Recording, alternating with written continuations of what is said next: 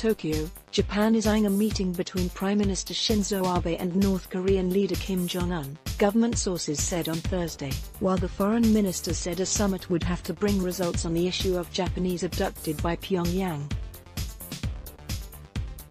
Abe, his public support hit by scandals, has adopted as his top domestic priority the issue of Japanese abducted to be trained as spies, vowing to withhold economic assistance until it is resolved, along with denuclearization.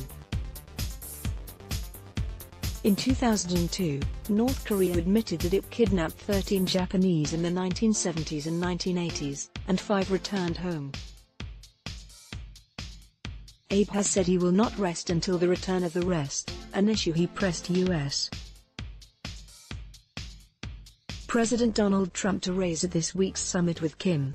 Japan believes 17 of its citizens were abducted, 5 of whom were repatriated.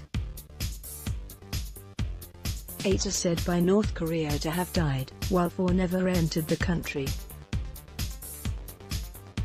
Japanese media said one possibility was for Abe to visit Pyongyang, perhaps as early as August.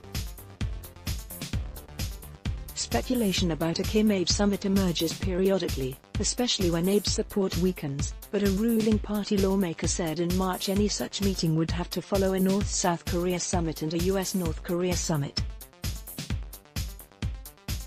Government sources, including one directly involved with the matter, told Reuters that Japanese officials plan to discuss a summit with North Korean officials at a conference on Northeast Asian security set for Thursday and Friday in Ulaanbaatar, the capital of Mongolia.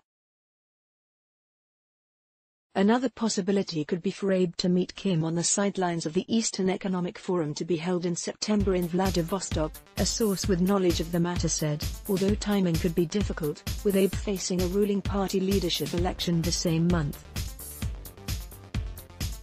In Seoul, Japanese Foreign Minister Taro Kono told a news conference that Abe was willing to resolve the issue through various channels and routes with North Korea. If the leaders meet, we need to have a summit meeting which would lead to resolution of the issue, and we will make coordination going forward. Too soon for summit?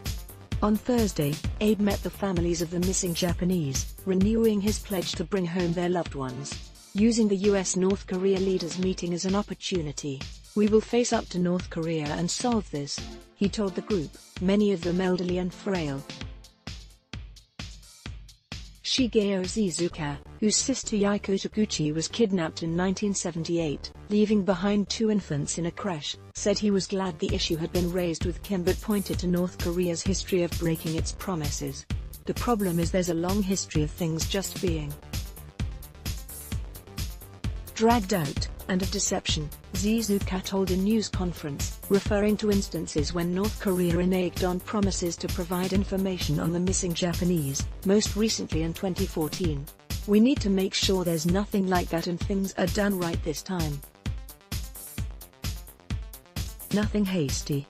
Additional reporting by Hyun Hee-shin in Seoul, editing by Clarence Fernandez.